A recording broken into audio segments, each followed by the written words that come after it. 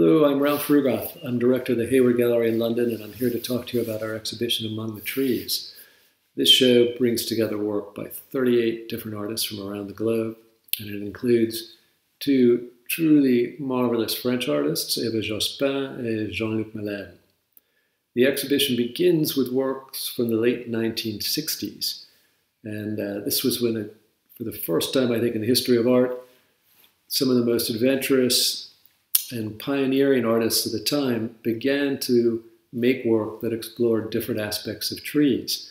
I think it's no coincidence that this was happening against a background that saw the rise of the modern environmental movement and a growing awareness about the impact of industrial societies on our environment. Under these conditions, trees took on a new range of meanings, and they allowed artists to explore this kind of blurring distinction between our concepts of nature and culture. There are many different types of works in the show. There are sculptures that soar up to the ceilings of the gallery. There are immersive video installations. There are fantastic photographs that take you on a journey from rainforests in China to olive groves in Israel to a 9,500-year-old spruce tree in Sweden.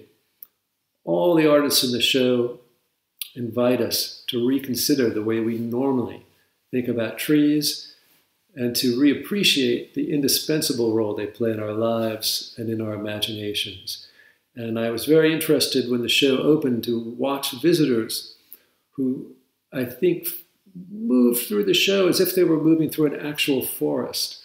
They looked with great attention at all the different works, and there seemed to be an atmosphere that was at once calming and uplifting, that somehow it seemed to transport people to an entirely different place. And I think this is one of the greatest gifts that art can give us. I very much hope that you will all have a chance to see this show when we reopen it later this summer. Thank you very much.